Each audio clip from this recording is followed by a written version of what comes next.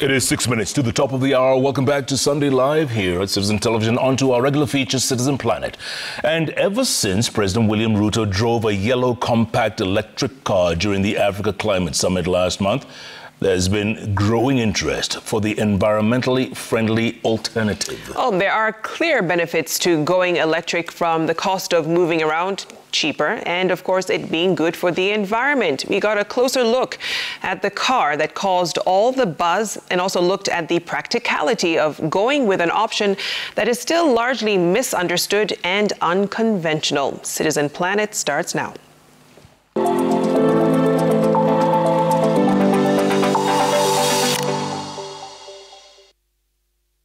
A typical day in Nairobi. Vehicles negotiating their way through a traffic snarl-up. In the nation's capital, 54% of trips are made using either public transport or private cars, according to the Ministry of Transport. It is a big reason why the transport sector contributes 20% of CO2 emissions in Kenya. You can blame it on the nearly 5 million combustion engine vehicles moving around the country. It's not surprising why this tiny car would stand out in a sea of fuel-guzzling cars. With Kenya now having the 12th costliest fuel in Africa and no sign of a drop in the prices at the pump, could this be the solution? It's been touted as Kenya's first electric vehicle by a local company called the Autopax Air Yetu. The car comes in 2 trim levels: the standard range, which covers 200 kilometers on a full charge, and the long-range Autopax Air Yetu Pro, which covers 300 kilometers when fully charged. And it comes with a price tag of between 1.7 million to 2 million shillings. 24-year-old CEO Joy Kalua drives operations at Autopax and says the company has already received over 200 pre-orders since the summit. The average Kenyan will be thinking, now I'm trying to save on fuel. Yes. The fuel costs have gone up. So in a practical sense, why should I choose an electric vehicle? Yes. So that's a very, very good question, Wadiri. This car can save you so much money on your daily runnings. This car can take 200 kilometers per charge, and there's another version that takes 300 kilometers per charge.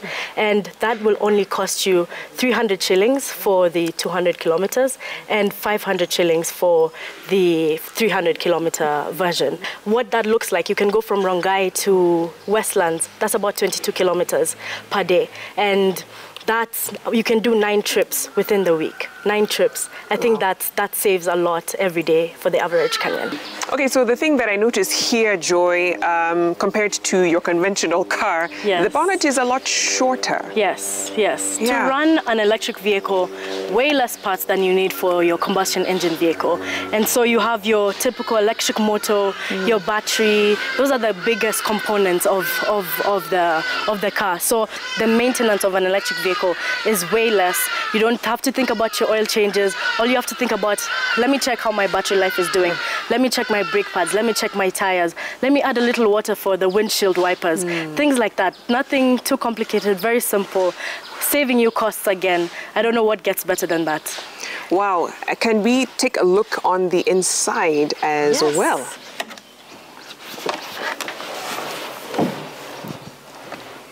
So this is your digital cluster that tells you your speed. So you have here, we're at 0 kilometers per hour because you're not moving at the moment.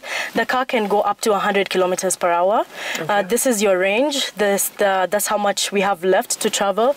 We're at 81%. This is 162 kilometers. And this is your odometer reading. So this is how far the car came at 0 mileage. We've already done 361 kilometers on this car.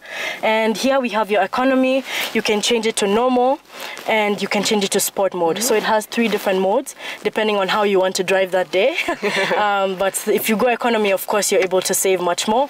This shows you your power, how much you're exerting by pressing the gas pedal, so you can easily drive economically, as it tells you how much you're using, how much energy you're using. And with the specs out of the way, it's our turn to take the Air EV Yetu for a spin. Okay, and then swivel to drive. Yes. That was very easy. And has it lights here? Yes. Okay. Good to go. Wow. Now you can see how much energy you're consuming based on how heavy I am on the pedal. Yes. So it gets better. But is Kenya really ready for electric vehicles? First, let's begin with infrastructure. We decided to use Electromaps, a company that identifies charging stations worldwide using Google Maps. We counted at least 10 just in Nairobi and one in Mombasa at City Mall in Nyali.